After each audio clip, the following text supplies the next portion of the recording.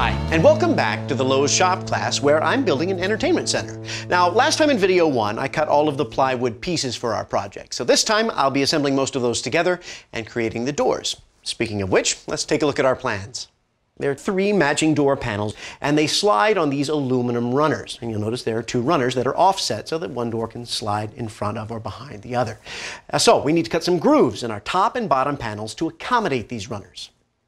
What I'll do is I'll set my table saw so the depth of cut is 3/8 of an inch. Then I'll set my fence so it's 3/8 of an inch off the blade and run the top and bottom panels through. That'll give me 1 groove. Then for the second groove, I'll reset my fence to 1 inch and 3/8 and then run the panels through again. That'll give me 2 parallel cuts. Now let's set the top and bottom aside for a moment and go back to our plans. The center of our entertainment console is made of this double barred H that's composed of the 2 dividers and 2 center shelves. I'll use a 5-inch spacer to align all our pieces and then apply glue and attach them together using pocket hole screws. Now I'm going to add the bottom to this assembly. Measure it out and mark the position on the bottom. Then apply glue to the dividers, align the pieces, drill pilot holes, and attach it with screws. I can repeat this exact same process on the top and then attach our ends using glue and screws as well.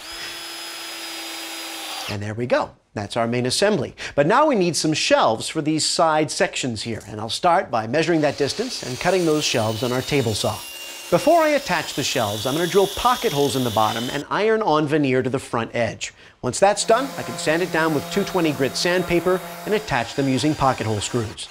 We've got a couple of pieces left for this portion of the assembly. We've got the doors and the back panels. So I'll start with the panels by cutting them on the table saw and sanding them. Then we'll set them aside and attach them later after the entire project's been stained. Finally, the doors. Cut the 3 matching door panels on the table saw, and then we're going to add decorative grooves to really spruce up the front of our entertainment center. One of the doors will have a centered vertical groove, and 2 of them will have centered horizontal grooves. And now we have to drill the holes for our door pulls. I'm going to use these little cup pulls, so I'll use a 3/4 inch drill bit and drill 3/8 of an inch into the face of the door. Just be careful not to drill all the way through. And there we go. Perfect holes for our door pulls.